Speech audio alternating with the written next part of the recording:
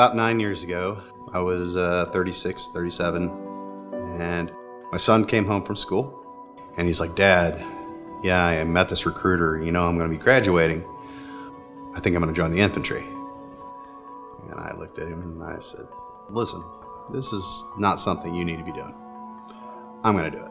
And he said, "Oh, BS, Dad, you're too old." So I took that kind of as a personal challenge, and also, you know, so that I could go so he didn't have to go. It's kind of the way I felt. He could go to college. I could give him my benefits for going in. So I joined the Army.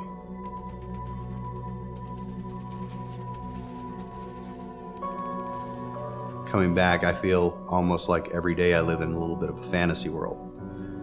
I'm not under fire. I don't have those same feelings.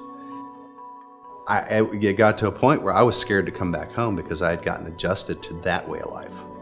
I'd gotten used to a way of life where I was completely on, and, you know, Joe off the street that hasn't ever been in that situation, they see it on TV and they see it in video games, but they really can't put it into perspective, really what it is and how it could affect somebody. And it changes you. To keep myself from being on anti-anxiety medicines all the time and that type of thing, I use my art to just escape.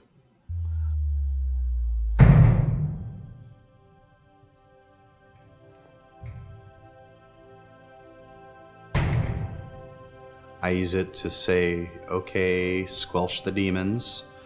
We're gonna create, and I'm just gonna ignore and put on my blinders, and I'm gonna go into my creative mode, my little Zen place, and I'm gonna do, you know. And then when I go into that place, you know, I'm reflective, and I will start from nothing. And like I said, my brain's kind of like this vortex of just stuff going on. I will just plop clay down, and it'll start out with one idea, and it will just morph and change into this, into that.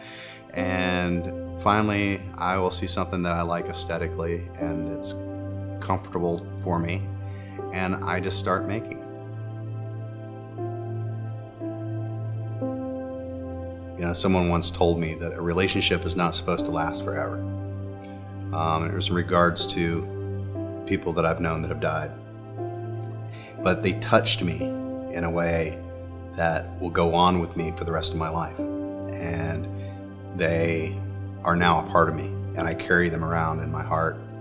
And that's what life is. Life is these experiences. And a wealthy man, I think, is not someone who has money in his bank and in his pocket, but somebody who's got a wealth of memories and a wealth of friends at the end of the day. And so, yeah, with that being said, yeah, I wouldn't take it back. It was definitely the right choice. I think it was the right choice for me. You know, I don't necessarily think that my son should have gone. And yeah, I may be a changed man, but you know, I'm here, and you know, for the most part, I'm really happy. So.